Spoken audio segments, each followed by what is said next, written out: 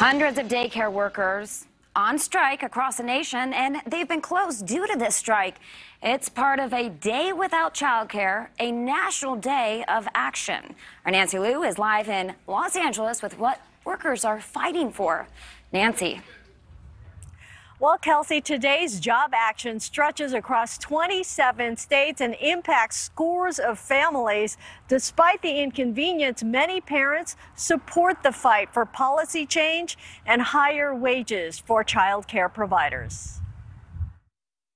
People do not see us as human beings trying to do things for other people's families. They call themselves the workforce behind the workforce, and for many, their essential work doesn't pay enough to cover their essentials. We're still only getting paid like $4 an hour, $5 an hour. We are the workforce behind the workforce. So on this National Day without childcare, about 400 providers are on strike as organizers call on lawmakers to up the fight for a living wage for all childcare workers. We have to make sure that we're sending a very clear message that the crisis is real, that we need to take action now, and that we're going to hold them accountable. We're going to hold our elected officials at all levels of government accountable to make sure that they actually deliver on this. Like other industries, daycare and preschool providers are also plagued by staffing shortages. So in much of the country, demand far outweighs supply.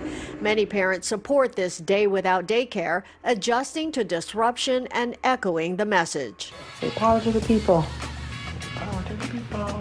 Yeah, say invest in childcare infrastructure. This is just one part of a series of escalated events that we're ready to make happen to make sure that we actually get what we're trying to get here, which is an equitable childcare system that works for all families.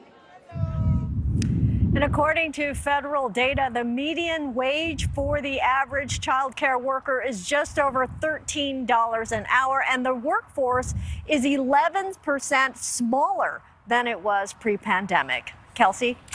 Oh, Nancy, workers fighting for more pay, but what a headache for these parents. Thank you, Nancy. Thank you for watching. Click the red subscribe button below so you can get more of NewsNation's fact-driven, unbiased coverage.